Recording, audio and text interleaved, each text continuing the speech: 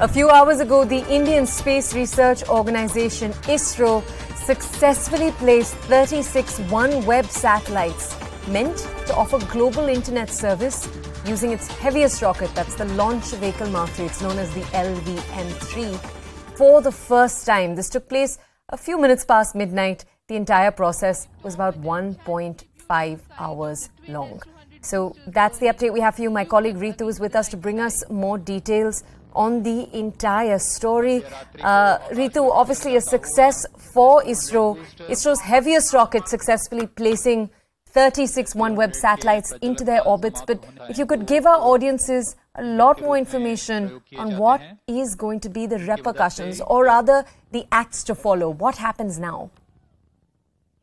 Well, exactly. You see, as India is celebrating Diwali, this is another happy news coming in from the ISRO, where the ISRO has successfully placed 36 OneWeb satellites that is meant to be offer a global internet service using its heaviest rocket, that's Launch Vehicle Mark III, which was earlier called as a GSLV. So this was the first time that in the midnight on Sunday, you see for almost of a one and a half hour of a long launch. So this is successfully being launched. So what we do know in the procedure is that one, it is already successfully launched from the ISRO, and then this was launched in 5 phases. So yes, in the first 4 phases, where the 16 satellites get separated. So that is one of the challenging points that the scientists had, in fact, during this procedure.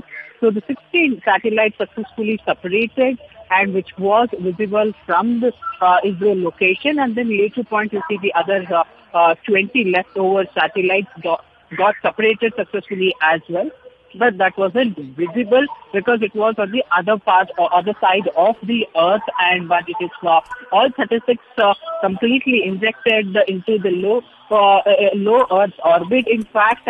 But with this, the main point that we also have to note is that now the ISRO has also entered successfully into the commercial market service, because this, you see, before was between a tough project, because the company was a UK-based company, was planning to get it launched from the Russian space organization. But because of the war that was taking place in the Ukraine, they could not there, and they then signed this contract with News18 Indian Limited, and therein you see this is successfully being launched now, and this will also boost the energy of the scientists there.